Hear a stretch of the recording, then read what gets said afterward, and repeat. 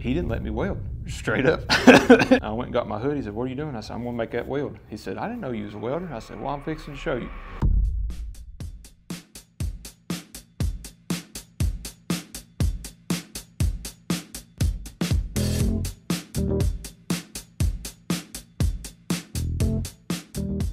So when I was in high school, I didn't have any interest in welding. I didn't know any welders. Nobody in my family welded, and I just didn't know much about it. So it wasn't really on my radar. It was never an option that I considered for even a career. What ended up happening was I was, I think, a sophomore, and then they came around at the end of the year for us to sign up for our classes, and I signed up for auto shop. So auto shop was full, and they just stuck me in a welding class, ag welding. And I was like, what? All right, whatever, I guess. So I go in there. I'd never been around welding before. I didn't know anything about it, and I really didn't have any interest in it at all. So I go in there, and like the first couple weeks of class, I'm just kind of like slacking off, not really participating, but it gets to the point to be like, everybody has to come over here and weld. So I get up there, and I'm like, okay. And it's just the same as everybody else whenever you first start. What's up, man? Doing good. It's the same as everybody else whenever they first start. I fired up. I had no clue what I was looking at. I didn't know what the puddle was supposed to look like. I didn't know what I was watching for, but it just seemed kind of fun, So I did it again, and it got a little bit better. And I did it again, it got a little bit better. And I started to realize it's like, I kind of like this. So, instead of slacking off, I actually started paying attention class, and I would practice and practice and practice and practice, and I started getting pretty good at it. So I was like, all right. And, towards the end of the year comes around, and my teacher comes to me. He said, are you interested in going to a competition? So I was like, yeah, sure. So that's whenever I had my first taste of that, whenever I was a junior. And I went to that competition. I did not do well, because I was still new to everything. So I didn't do so hot that next time, but I still liked welding. So the next year, in my high school, we had 3 different welding classes. We had an ag welding class, and then we had our advanced welding classes.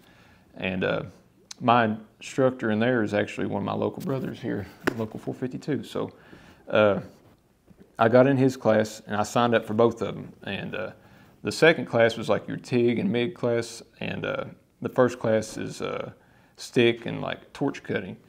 So the second class, you've had to take the first year before you can take it. So whenever I showed up later in the day for his second class, he's like, you're not supposed to be in here. I was like, well, why not? And he's like, you have to have the first class. So I talked to him. I'm like, listen, dude, I think this is what I want to do for a living. So if there's any way possible, can I please get in this class? So I went and talked to my counselor. They pulled some strings, ended up getting to take both of those classes. So I was going to welding class, for 4 hours a day whenever I was a senior. So I took full advantage of that, and I welded and welded and welded and welded and welded.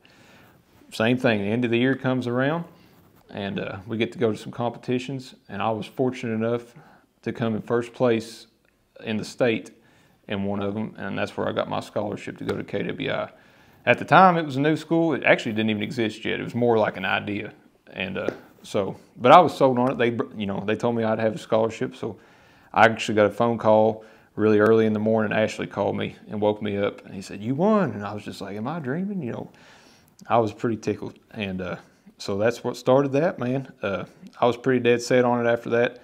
I got my scholarship, and I ended up getting a grant too, so I didn't have to pay hardly anything to go to school. So I was in really good shape from the start, but it was a lot of hard work to get there, man. I'm not going to say I was a natural at welding. I think I struggled just as much as everybody else did, but I had like a desire to do it. Maybe what's helped me a little bit learning to weld is I was always a little bit like more artistic, I guess you could say. Like I always liked to draw. I've always been interested in music, playing guitar. I played guitar my whole life. So, I had that hand-eye coordination, I suppose, but welding is an art on its own. So I just kind of fell into it and fell in love with it. And I'm still in love with it, man. I love learning about welding. I love trying new things. I love teaching welding. So I think it was the right choice, man. I think it was a solid career move. I didn't even know it paid well at the time.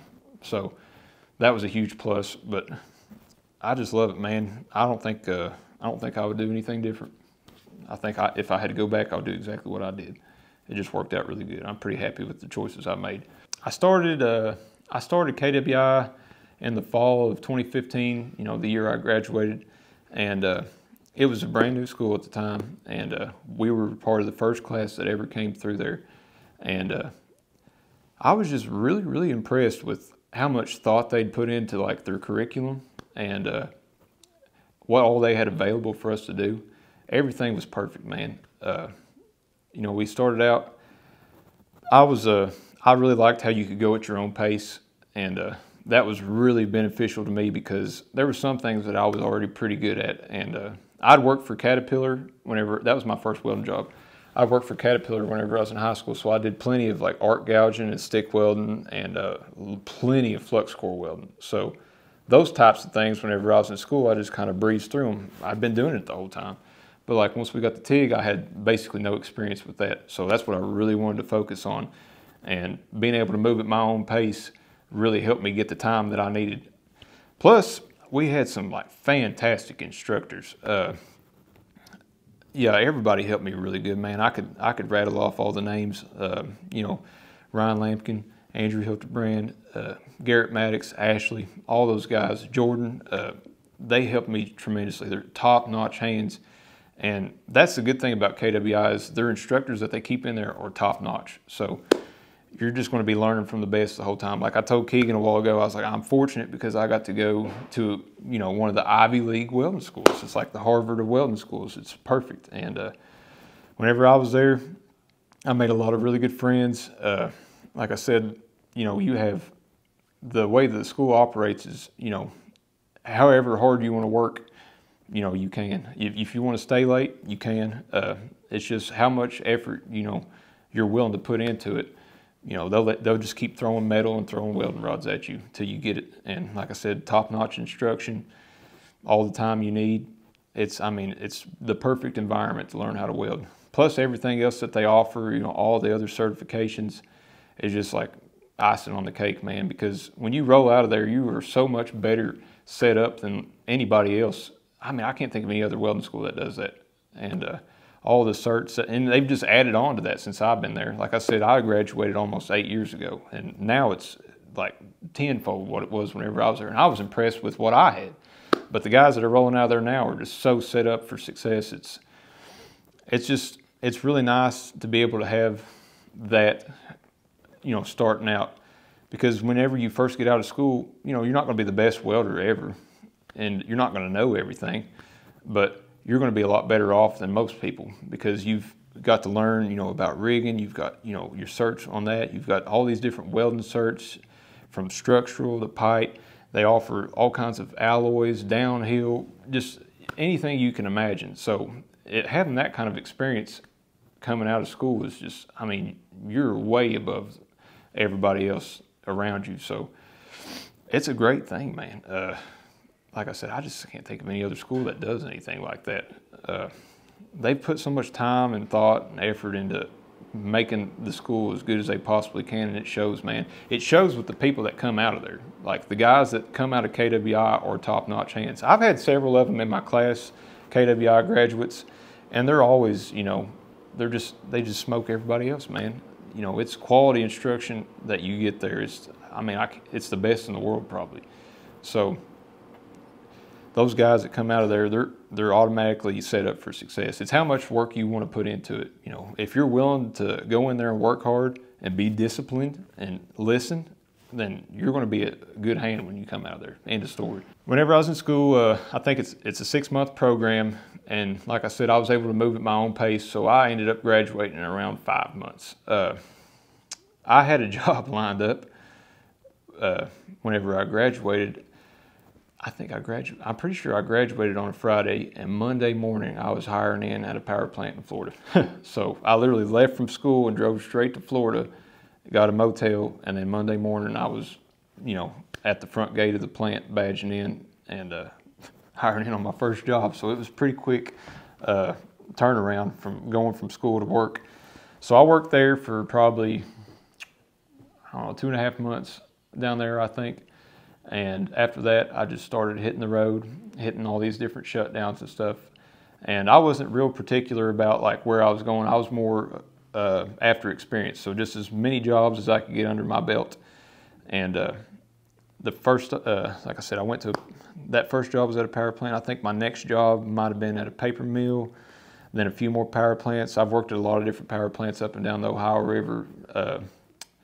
I've been everywhere. But yeah, I traveled and I ran the road for several years. And I was on a job in northern Kentucky back in 2017, I think, 2017.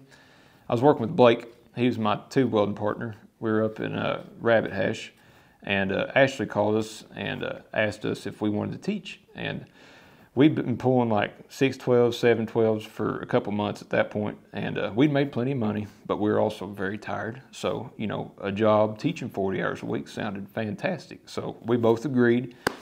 I think I started teaching around June that year, and I loved it, dude.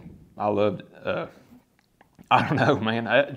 I like welding, so somebody that's going to pay me to talk about welding all day to people, you know what I mean? That's like perfect for me. So I fell right into it. I loved it right from the get-go, and it's really cool. I enjoy teaching so much because, like, seeing the satisfaction on somebody's face after they've finally got the hang of something that they've been struggling with, or, you know, something finally clicks for them. It's just, I don't know, that's satisfaction for me, just seeing, you know, them be happy about it. Because I was there too, man. I struggled too, just like everybody else. I know what that feeling feels like. So whenever I get to see my guys, you know, I get to see their eyes light up, or they're all excited because they ran a really nice weld and they want me to come look at it. I'm excited too, you know what I mean? I'm just as invested in them as they are in themselves. So I immediately fell in love with teaching. I was there probably throughout the summer, maybe about a month and a half, I think. I was about to go on another job. It was actually where you were at down there on that oil rig. I had some weld tests lined up down in Louisiana. I was about 2 weeks away from flying down there, and some UA reps came in to tour the school. One of them happened to be Robbie Johnson, our former business manager. And he recognized me. I'd actually went to this hall and took a couple welding tests earlier that year. And at the time, it was just, I think work was a little slow and they just weren't taking very many people in. So I just kind of got lost in the mix of it. But he remembered me because whenever I came in here, I was trying to show out, man. You know what I mean? I knew I had to set myself apart from everybody else. So I came in here, I had to take 2 welding tests, and let's see, I don't remember how long it took me, but I was done pretty quick. And which I've been welding the entire time anyway. I've been traveling constantly for years. So whenever I came in here, I smoked these 2 welding tests out, and I think all the other guys that were in here were still working on their first welding tests, and I had 2 done. So, you know, people remember stuff like that. So they both shot good. Everything was all good. When he came to tour the school, he immediately remembered me. He came straight to me. He was like, "What are you doing?" And I was like, "I'm teaching, man." He's like, "What happened to you?" I was like, "I've just been working the whole time." I was like, "I've just been waiting to hear from you all." So he offered me a job. And he's like, "We can bring you in as a provisional journeyman." Because like I said, at the time, I've been traveling and working. You know, I had some experience under my belt at that point. He said, if you come in and you show us that you're journeyman level, you know, you get like a 6-month grace period or whatever. You show us that you're a journeyman level welder, then after 6 months, you'll be a full journeyman. I was like, okay, that sounds like, you know, fair plan. So I called the guy in Louisiana, told him I wasn't going to come, and I ended up taking a job here. So they sent me out to Chicago for my first job, and I get up there, and I didn't know what to expect. It's my first union job. Turns out they're not that much different than non-union jobs. It's the same work, so it's just different people. But I hire in on this job, and this job was a little strange. They didn't have a gate test. They went by your UA certs. So I hire in. I'm 21 years old at the time, and I get up there in Chicago, and my foreman's got his clipboard, and he's going over, you know, it's the first day. He's seeing everybody that's in his crew. And he gets to my name, and it says welder next to it. And he was like, "You're a welder?" I was like, yeah. He's like, how old are you? I was like, 21. He's like, I don't know about all that. I was like, what do you mean you don't know about all that? He's like, dude, this is a 100% X-ray job. He said, we can't just let anybody make these welds. I was like, well, I'm not just anybody, man. I'll be okay. I've been on 100% X-ray jobs before. He's like, I just don't know about it, man. So he didn't let me weld, straight up. And I was like, okay. So for 2 weeks, I was changing out valves and, you know, all that crappy work that I just didn't want to do. Well, one day it got to the point where we had to fit up, I think it was just like a little 2-inch flange or something easy, a little 2-inch weld neck flange. And he's like, y'all run the lead up here, the argon hose, the extension cords, clean the pipe, get the pipe ready to fit up, and I'll send Dustin up here after a while to make that weld. And I was thinking in my head, and I was really aggravated at this point. I was fully capable of making these welds. So I was sitting there thinking, if I'm running lead, if I'm running argon hose, I'm making that weld. So the guy I was working with, we got everything run. I went and got my hood. He said, what are you doing? I said, I'm gonna make that weld. He said, I didn't know you was a welder. I said, well, I'm fixing to show you. So I went completely out of my way to make that the best looking weld I possibly could. So when my foreman comes up there, he's like, oh, has Dustin been up here already? I was like, I ain't seen him. He said, what do you mean you ain't seen him? And I was like, I ain't seen him. And he's like, well, who made that weld? I did, because I'm a welder. And he looked at it, and I knew there was nothing wrong with it. So I just sit back. I just let him do all the looking he wanted. And he finally said, all right, fair enough. He said, you think you can handle it? I was like, well, what do you think? He's like, well, I got a big heavy wall weld you can do tomorrow if you really want to show me what you got. Okay, I'll do it. He's like, but I'm going to tell you. He said, don't you be up there putting big hillbilly ass weaves on there. I was like, dude, I'm from Eastern Kentucky. Hillbilly weaves are kind of my thing. So I went up there the next day and I fired up on that. It was actually me and the other guy, Dustin. I fired up on that weld. It was we were welding pretty close to each other. It was two big heavy weld joints, and I think I finished 4 hours before he did, purely out of spite because they weren't letting me weld. So I was doing my best to show out. So I was done 4 hours before the other dude. I just cut out of there. Weld shot good. Everything was good. So at that point, you know, he's like, all right, well, I guess you can weld. So I just continued on and ended up, I think out of 150 something guys, I was one of the 5 guys on that job that walked away without a bad shot. So, you know, he ended up coming up to me later on and apologizing and shaking my hand. And it was just nice for that like confirmation, be like, I told you, man, you know, you just had to give me a chance. But that was my first job. So like I said, being one of the 5 guys that didn't have a bad shot, you know, that was pretty good. So they sent me out on another job up in Lima. You remember that one? I met you at that hotel. Mm-hmm. Yeah, that terrible hotel. Oh, it was the worst. But yeah, I went up there and I worked for probably 3 or 4 months and did really good up there. I was one of the guys that they trusted the most on the crew. I was always in tight spots making welds and stuff, and I was able to fit the pipe and rig everything, you know, and I think they were just impressed by like somebody that was that young that was able to do, you know, that type of work. But a lot of it goes to what, you know, I was already trained in that, you know, from the get-go at school. I knew how to do all that stuff already.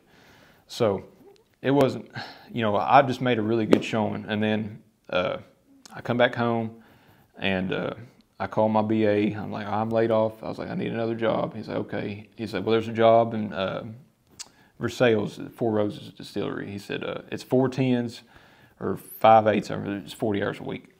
He's like, are you interested? And I was like, no, not really. You know, I was used to running the road. You know, I was used to making pretty good money, and I just wasn't ready to just settle down and be home yet. I had a kid on the way, and I was just trying to save up as much money as possible. So I told him no. And he's like, well, they really need a guy out there. I was like, well, I'm not the one. I don't know what to tell you. So, and he called me back the next day, and he asked me, he said, when I answered the phone, I figured he was calling me about that same job. He's like, did you change your mind? But no, when I answered the phone, he asked me, he said, can you weld Hastelloy?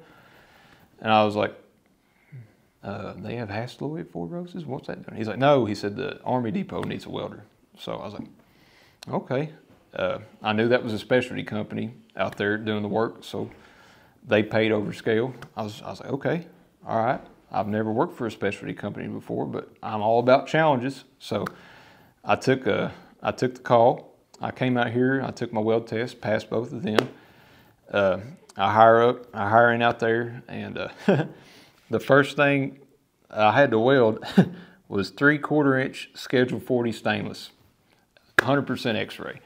And I'd never welded anything that small and that thin before. And it had a learning curve, man, it did. But I paid it, I did what I've always done. I paid attention to the guys that knew what they were doing. I was trying to be like a sponge and absorb everything I could. But at the same time, I had to figure it out really quick. So I ended up, I think the first day I was there, I might have practiced a couple times, and I just went ahead and made a weld. I was thinking, like, they're not going to let me practice for weeks trying to figure this out. I have to be able to make the weld. So if I can't make it right now, then this isn't the job for me. So I went ahead and we fit up a joint, and I made the weld, and it turned out really nice, believe it or not. And I was impressed with myself, and my foreman and my QC, they were both impressed. And I was like, I don't know how long I can keep this up, but at least I've got a job for a little bit longer. That was my first weld. My second weld was inside the reactor, and it probably should have been a mirror weld. It was extremely difficult, but it shot good too. So after a while, I just kept getting welds and welds and welds. I just kept making welds, and they were all shooting good. So I was getting better the whole time too. And ended up, I think that job, whenever they first called me, they said it was going to be about 4 months. And it was 5 years back in early November that I've been out there. So I've been out there for a little over 5 years now. So the main thing is, if you're not the best welder, if you're not able to keep up with everybody yet, there's a few other things you can do to make yourself valuable. Show up for work every day, show up on time, be respectful, just do simple stuff like that. Just be a good person to be around, and they'll keep you around. If you can't weld the best, then just work hard. Do whatever you can, just work hard. And the welding will come with time. You'll get better all the time, but you just have to make yourself valuable in other ways. So that's what I was trying to do. I was just trying to work as hard as I could, show up on time, just try to make myself look like the best employee possible. And it paid off, man, because now I've been home for 5 years straight, the exact same job. I've got to watch my little girl grow up. She's never had to see me, travel or anything yet. And I've made all kinds of money, and I've got a lot of experience. It's been a really good job. So yeah, I'm out there, and I'm making all these welds all the time. I'm getting some good experience. The depot, I don't know if anybody's familiar with it. It's a really strange job, and I'll never work at one like it again. So what I do is we've built a plant to destroy chemical weapons. So the U.S. had a giant stockpile of sarin nerve gas, VX nerve gas, and mustard gas, and probably a few others. But those were the three that we had in Richmond. So the whole thing, they can't transport this stuff on the road, so they had to build an entire plant on the actual footprint of the military base. So that's where I work, and my job was part of building that plant. And all the different chemical processes that are involved out there, diluting the nerve gas down and stuff, it's a lot of strong, acids and caustics and all these other types of chemicals get mixed with it. So the piping, a lot of the time, is made of some exotic alloys. I think I'd weld a little Inconel at a power plant, and I think I'd welded a little 347, but as far as exotics, I didn't have a whole lot of experience. So now that I've been out there, I've welded on all kinds of stuff, man. I've welded on Inconel, Incalloy, Hastelloy, Alloy 20, lots of chrome. I did some titanium out there. There's a 330 stainless, which is high temp stainless, and it welds really strange. But I've just got to weld on all kinds of different stuff, and I've got just a whole plethora of experience and knowledge out of it now, and I'm grateful for that. Not many people will ever get to do that their entire career, and I've got to do it all before I turn 30. So anyway, I've been out there, consistently making X-ray welds, day in, day out, all the time, doing a good job. And I get a phone call one day from my BA, and he's like, hey man, he said, I was just wanting to ask you, he said, our welding instructor is going to have to quit because he's got more responsibilities at his job now. He took a foreman position, and he's just not going to be able to teach anymore. He's like, I know you taught at KWI, and we've been really impressed with the guys that have come out of that school. He said, is there any way you would be interested in teaching our welding program? I was like, yeah, dude, I'll do it for a bologna sandwich. You know what I mean? I was so tickled that he asked, because I just love to teach, man. So I came out here, and how old was I when I started? I've been doing this for 3 years, so about 23, 24, I think, whenever I started teaching. So still pretty young. And I came in here, and I think I was actually younger than a lot of the guys in my class. So I didn't know what to think about that, you know. I didn't know what they would think, you know, with me being a younger guy. But, you know, at the same time, you know, you treat them with respect, and you'll get respect back. So after a minute, you know, they realized that I knew what I was talking about, and I could prove it. You know, I could run, you know, walk the walk and talk the talk, I suppose you could say. But you know, eventually they did earn my respect, or I earned their respect, and they listened to me. And you can, like I said, you could go out there right now and ask any of those guys, you know, just to give honest statement about me. It wouldn't bother me a bit, and I don't think any of them would say anything bad. I treat everybody good, man. And you know, a lot of these guys go through a 5-year apprenticeship, and they go through classes the whole time. So when they get to my class, you know, I really try to make that enjoyable for them. I try to make it a good environment, you know, for them to learn in. It's all hands-on for the most part. I don't do paperwork in my class. You know, I just want them in there burning rods, playing with fire all day. You know, that's how you learn how to weld. So I turn them loose in the booth, and I'll go in there and I'll help them, and I'll show them stuff like what we did a while ago. I'll try to get guys together, you know, and have a lesson and stuff.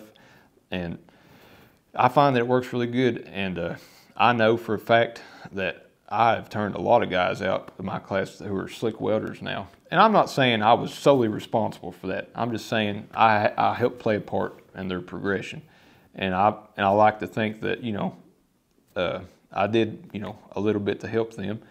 But I know a lot of those guys still, you know, thank me all the time whenever they see me for helping them. And I got to work with these guys for the rest of my life. They're my local brothers. They're all the same age as me for the most part, pretty close anyway. So I'm going to be working with them until I retire. So my line of thinking is, you know, if I treat them good and I do a good job teaching them, then I'm not going to have any problems later on down the road with them. And I don't want to be turning guys out who are just like laying ugly welds, and people be like, well, who taught you how to weld? And Austin did, you know. Then I get a bad name. So I take it really serious, man, because this is their livelihood. This is their career, and you know, it's important. So I invest a lot of my time and effort in teaching these guys, and like I said, I take it as serious as I possibly can, because it is it's their life, man.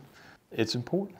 This is what's going to feed their family. This is what's going to build their retirement. This is what's going to, you know, keep food on the table for them. So the skills that they build in my class are what's going to set them up for success later on in life. So I do my best to try to teach them the way I would have wanted to be taught. There's a lot of things that I had to figure out on my own, you know, just from being out welding, you know. So I try to show them those little shortcuts and stuff to really help speed up the learning process. And I like to think I'm pretty good at explaining things and simplifying them down to where everybody can understand. But I'm getting better at that all the time too. Believe it or not, every year the UA instructors get to go for classes for a week up in Michigan in Ann Arbor, and we actually get to take classes on how to teach. So the UA puts a lot of time and effort into, you know, bettering their instructors, because the better quality instructors you have, the better your apprenticeship program is, the better hands you're going to turn out. So we go up there once a year, and I get to learn all kinds of different stuff about, you know, teaching techniques and everything else. And it's helped me a whole lot being able to communicate clearly to these guys and, you know, get through to them and help them understand a lot of the concepts I'm describing. Welding's hard to learn, and whatever I can do to make it easier, I'm going to. If it was easy, then everybody would do it. You know, it pays awesome. So the only thing that's stopping people from doing it is, it's difficult. It's difficult to learn, but that is why it pays good, because it's hard to do. But really, the main thing is, if you want to learn how to do it, you have to be willing to put the work in. And like I said, remain disciplined. It's not always going to be easy. It's going to be tough. There's going to be things that you just absolutely hate to do. You're going to be getting burned up, catch on fire, everything else, and you just have to deal with it, because that's part of the learning process. But if you can stay disciplined, stay committed, and keep your head down and keep working, it'll come, man. And whatever is worth having is worth working for, in my opinion. Some advice that I would give guys, getting into welding, I think it's really important to, like I said, for one, welding pays really well. So I can give some examples of what happens all the time, as a matter of fact. So you get your first welding job, okay, and you get your first paycheck, and it's a fat one. And you're like, oh my God, I didn't think I was ever gonna make this much money. Well, next week comes, you get another fat check, and then another fat check, and it starts adding up, and you're like, I'm rich. Like, I've made it, I'm loaded. So, you get used to making that money, but maybe that job only lasts like 5 weeks. And, you made quite a bit of money, but now, how long is it gonna be for the next job? So, a lot of times what happens, and I've seen it happen many times, so guys will get used to making this type of money, which is good, but they don't spend it really wisely. And what ends up happening is these guys end up becoming slaves to the job. So I learned that early on, that it disappears pretty quick. And if you're not making the right decisions, what you'll end up doing is just having to stay gone all the time. So your family, your friends, the stuff that you like to do, that just becomes non-existent. You're just working constantly. Yeah, I like my job, but I don't want to do it 7 days a week, 365 days a year. I have other things that I like to do much better. So, think about that for a second. So imagine, and this is completely true. This happens all the time. So imagine this, you've bought a big truck, bought a big camper, you've got a nice bass boat, which you're not going to get to use, by the way. And you bought all this stuff, and you have payments, bills just coming in constantly, and you have to pay for this stuff, and you have to travel to do it. So you end up working all the time. Well, say you have a wife, mama's going to get lonely with you being gone all the time. And it's just part of life. That's being human. She's going to get lonely. So it might be a little easier for her to, make some bad decisions while you're gone. And if that ends up happening, then guess what? Here you are, left empty-handed. You're going to have to pay for a divorce now, and now you're going to have to pay for some child support too. So all those bills that you had just got worse. Now you are absolutely a slave to the job. You don't have an option to get out anymore. And if you just took the time a little early on to spend your money a little more wisely, you could have been home.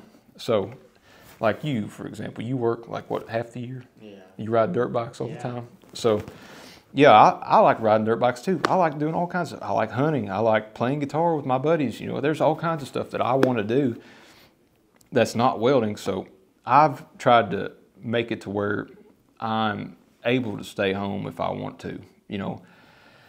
I don't have like a big, 3,500 square foot house on a 120 acre ranch or something. I have what I need. I have a nice house out in the middle of the woods. It's nice and quiet, and I'm very content with what I have.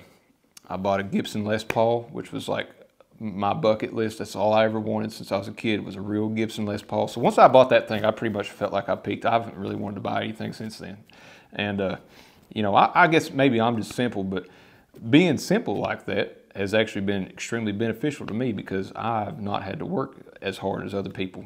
I know guys that have no choice whatsoever but to be gone all the time. I've seen guys on the job, and I'm not going to say this dude's name because I don't remember it actually. But anyway, dude, whenever I was up in Lima, he was 72 years old. He was from, I don't remember where he's from, Tennessee maybe? I don't know. 72 years old on the job, still working. And, that's not good, man. If I'm 72, the last thing I want to be doing is welding. I mean, at that point, probably won't even be able to see that good. I'm going to be struggling. But, people are put in situations like that. If you go through 3 or 4 divorces and then all of a sudden you don't have a retirement, what are you going to do? You just got to keep working. Well, this guy was 72 then. It's been 5 years. My buddy texted me the other day. He said, "You'll never believe who I'm working with." Same dude. He's still traveling, still working. So he's almost 80 years old now, still having to work. So that's the reality of it. You can make a lot of money, yeah, but if you spend it wisely and, invest it, don't blow it all, you're going to be in a lot better shape. I mean, welders can make as much as doctors can. It's just, we have to travel, so you just don't want to lock yourself in a position where you have to be gone all the time, is basically what I'm trying to say. Spend it wisely. Don't rack yourself up with bills and everything, and you're going to be okay, because you'll make plenty of money, don't worry. But yeah, that would be my advice. So hopefully you guys like this video. We'll be putting out more videos on our YouTube channel, so subscribe to that. And also check out our website. We have links, and we also have shop for clothing and a virtual tour. Until next time, see you there.